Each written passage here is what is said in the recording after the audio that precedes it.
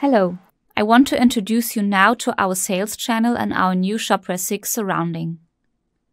On principle, the sales channel represents the administration for your storefront. You can choose individual sales channels for each one you want to show on your storefront. It's also possible to use it with the API to connect, for example, a merchandise management. All your sales channels will be shown in the navigation on the left side.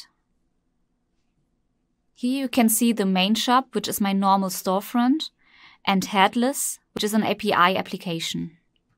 To add a new sales channel, you have to use the plus symbol.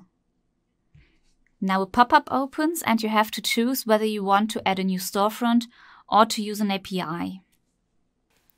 In this video, I want to show you how to add a new storefront, so we will go ahead with this one. Now you see the configuration page. At first you can edit the general settings, for example, choosing a name for your new sales channel, and select your payment and shipping methods. On the right side, you will find the button to activate or deactivate your channel. Below this, you can choose your default settings concerning payment and shipping method, the default country, currency, and language.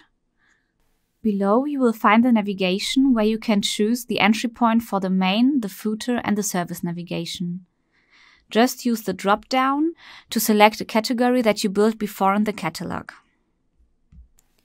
Further, you will have the possibility to add a domain for your storefront. Here you have to choose your URL, the language, the currency, and the snippet.